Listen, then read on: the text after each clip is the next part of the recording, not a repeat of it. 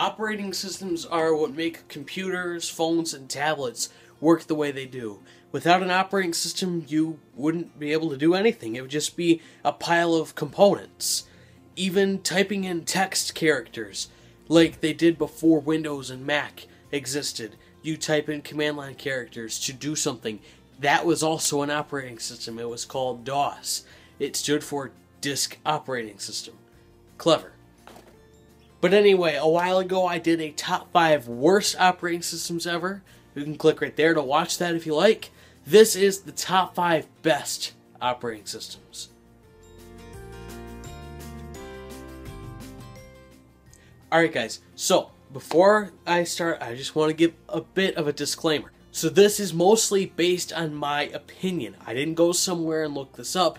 This is just my opinion based on what I know these versions of operating systems have done for the future and what they've done for today's market and how they've changed what we look at as an operating system today. Alright, so number 5 is Windows 8. You're probably thinking, oh, I hate Windows 8. I hate it, I hate it, I hate it. Don't hate on Windows 8. First of all, Windows 8.1 and an update for Windows 8.1 have come out since Windows 8 has, making it much easier to use, and it's very much improved. When I say Windows 8, I'm referring to Windows 8.x. Windows 8 anything. Anything to do with Windows 8, that's what I'm referring to.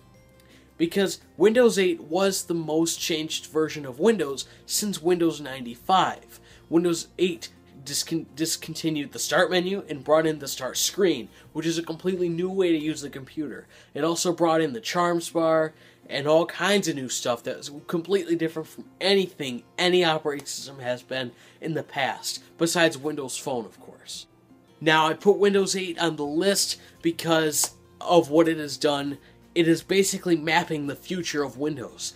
I know that they're going to get rid of the start screen and bring back the start menu as they showed us at build, but Windows 8 is still in there. You can see the apps run inside of a window instead of just being full screen, and there are live tiles in the start menu instead of a big start screen. So Windows 8 is still mapping out what Windows is going to be. If they went from Windows 7 right to what this new version of Windows is going to be, whether it's Windows 9 or 8.2, it probably wouldn't look what it looks like what it's going to look like, because the start screen hadn't been there to influence it. I put it at number 5 because there are many more operating systems that have been better for the evolution of computers, like number 4, Windows 95. Now, Windows 95 was arguably the second most changed version of Windows ever, and a lot of people say it's for the better. In fact, it was. 1995 was a time when computing was difficult to learn. Using a computer, even though there were graphical operating systems like Mac and Windows had already been out for a while, for 10 years in fact, Windows 95 just made it so much easier to use, and it mapped out the way Windows would be for the next 17 years. That is very influential. For the next 17 years, from Windows 95 up until Windows 8's release, Windows had a start menu in it and a start button. That was just the fundamentals of Windows. That's what Windows was. That's what defined Windows. Windows 95 changed way more than just the start menu and the start button. It also added a taskbar where your minimized programs would go down to. There were 3 definitive, you definitely knew what they did, minimize, maximize, and close buttons in the upper right corner of every single window in the operating system. It made it more logical to use. It was just so much better than anything had been before that. Windows 95 was easily number 4. Number 3 is the Next Step operating system. Why is some operating system from a relatively minor company from the 90s, which is no longer around, why is that one number 3? The reason is, here's what happened with the company, here's why it doesn't exist anymore. Kind of does. Apple owns it. Apple bought it, and they merged into Apple. So they are now a part of Apple. The Next Step operating system had a dock before OS X did.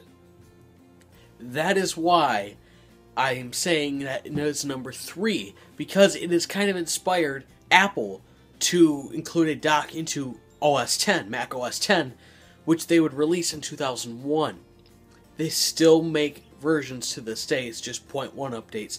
They used to name it by Jungle Cats and Big Cats. Now they name it by Beautiful Places in California. Next they'll probably name it by freaking, I don't know, colors. Mac OS X Purple. No, but the biggest thing really about Next Step operating system was the dock. Speaking of Mac OS X, that's number 2. The first version of OS X, released in 2001, was the first version of Mac to have a dock, and it was completely reworked. They had these things called sheets, where if it prompts you to save a document before closing the program, it doesn't just pop up in the middle of nowhere and it could get lost from the program. It stays right on the window of the program. They have all kinds of new things in OS X. It's nothing special now, but back then it was fantastic.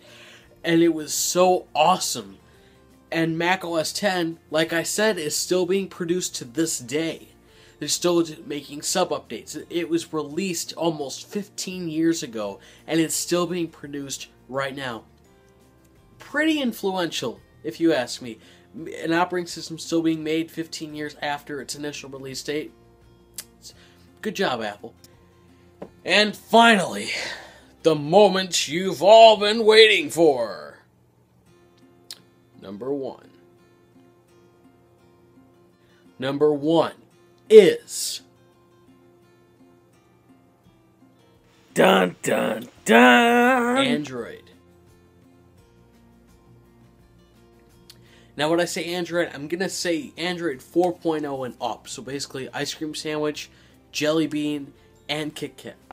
Why am I saying Android? And why is this the only mobile operating system that I'm mentioning in the whole video?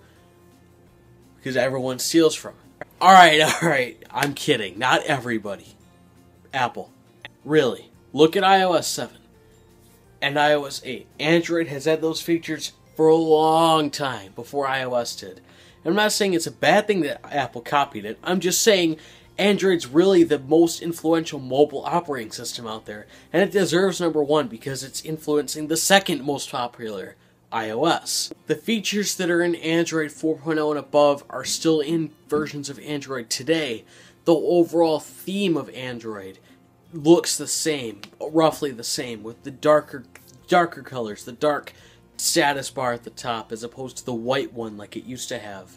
The whole way it lines up and the way it looks is great, and every version of Android since 4.0 has looked very similar to 4.0, and it looks great. It really does. And like I said, the features are making their way throughout Windows Phone and iPhone and all kinds of stuff.